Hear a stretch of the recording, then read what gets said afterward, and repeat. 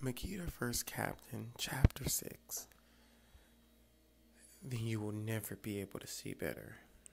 As those words left my lips, the clouds unleashed a storm, the rain hammering down with newfound fury. Makeda finally controlled her breathing as her eyes began to simmer back to the normal white they were previously. Now that you're calmed down, I yelled over the rain, we can start. I clasped her hand with renewed strength, as if drawing upon an ancient bond forged between Alpha and those a part of the elements.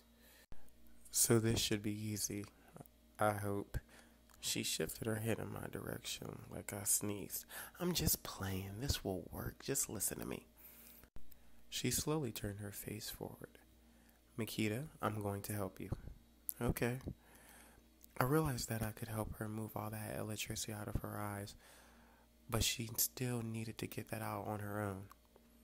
So, what I want you to do is pretend that the people that made you were right in front of you, and before I could get my final thought process to leave my lips, Makeda's eyes were zapping through the forest at full force. I tried to interject, but suddenly she began to float above me, leaving me on the ground. I watched as the electric flowing from her eyes destroyed each tree in her view. The power grew intense and wider each passing second. I could feel that she was losing control, so I gently intervened. Being the alpha of all the pyro creatures means I get to control the electro ones as well. I just hope that she is truly an electro one like how I feel she is.